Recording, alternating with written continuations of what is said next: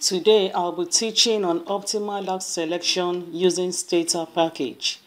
How do you decide on the most optimal lag for your model or for your variables? But before I go into the practical example, I need to let you know some hints in regarding optimal lag selection. In economics, the dependence of a variable y on another variable x is rarely instantaneous. That is, most often, the dependent variable will respond to the explanatory variable within a lapse of time. That lapse of time is what is called a lag. So how do you know how many lags to include in your model? Caution must be exercised when imputing lags in a regression model. This is because if you use too many lags, you are likely to lose degrees of freedom. It may also cause multicollinearity among your regressors. It can lead to serial correlation in the error terms and also cause you misspecification errors. The answer to that is that there is no hard and fast rule on your choice of lag length. It is basically an empirical issue. If you have an annual data, the number of lags that you are likely to use will be small. Maximum of 2 is between 1 or 2 lags. If you have a quarterly data like I'm going to use in this example, I may be disposed to use between 1 to 8 lags. If you have a monthly data, you can use between 6, 12 or 24 lags if you have sufficient data points. But how do you actually decide which one is the ideal lag length? You can use some information criterion like the IKK or Schwartz or the HQ to determine which one best suits your model. And the rule of the thumb is that it is that model that gives the lowest values of this criteria. That is the one you choose. The lower the value of the information criteria, the better your model. And the beauty of this is that most of these econometric packages can easily compute this optimal lag length. So it's not for you to do it manually. But also know at the back of your mind that some trial and error is inevitable. So choosing optimal lag length is basically an empirical issue. There is no hard and fast rule to it. So we are going to start some practical example. Make sure you have your data loaded in Stata. Then let's get started. I've already launched my data into Stata. If you're a new user of Stata, make sure you have watched my previous video on how you can load Excel file into Stata. That will help you very much. So in this tutorial, I've already loaded my data into Stata. I type BR into the command section. BR simply means browse. And in my edit area, in the data editor menu, I can see my 3 variables. I have GDP, I have PC, and I have PDI. I'll be working with the quarterly data from 1970 to 1991 quarter 4. So in total, I have 88 observations. So having clarified that, let us begin. But before I can begin to run my optimal lag selection analysis, I need to inform Stata that I'll be using a time series. I'm doing a time series analysis. So all I need to do is to type in this command tset quarterly, informing Stata that I'm using a quarterly data. Tset quarterly. Make sure it's typed exactly the way your variable name is stated here on your top right corner.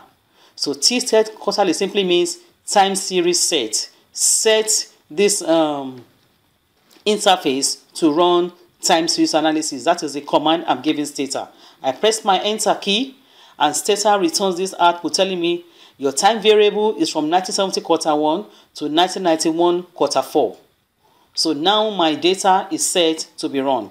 So for me to decide the optimal lag for my model, I type in a simple command, varsoc, list all the variables, GDP, PC, PDI.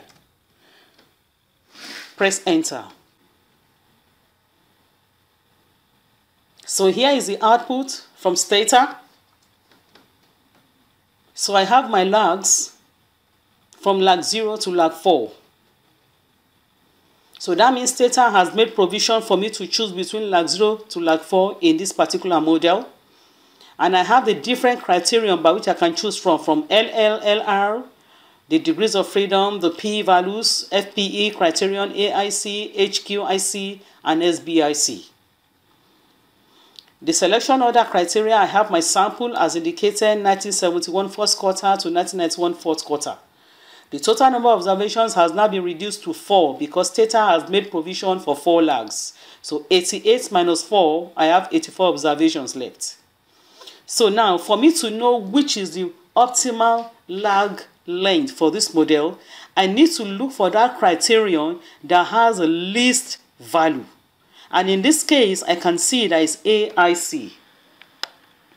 AIC has 26.8144 against HIQ, which has 27, and SBIC with 27.42. So given this, I'm sticking with AIC criterion, and I'll be using 2 lags to run this analysis for this model. Now, having decided that, I can also decide the optimal lag for each of these variables. How do I do that? I simply type VASOC GDP. This is the output for VASOC GDP, and looking at the asterisk sign for AIC is the lowest at 93.9. So that also tells me that lag 2 is the most ideal lag to use for GDP if I'm running any analysis with GDP in this model. So looking at the AIC criterion is lower than HQIC, is lower than SBIC. At two lags, I'll be sticking with AIC, even though HQIC and SBIC also indicated lag 2. But I'll be using AIC because it is the lowest among the 3. Let's check out VASOC for PCE, the second variable. This is the output for the second variable. Again, lag 4 as indicated by AIC. AIC minimized criteria is giving me 8.65 as against HQIC at 8.7. So again, AIC model is the most ideal to use if I want to use a lag for this analysis. Let's look at VASOC PDI for the last variable.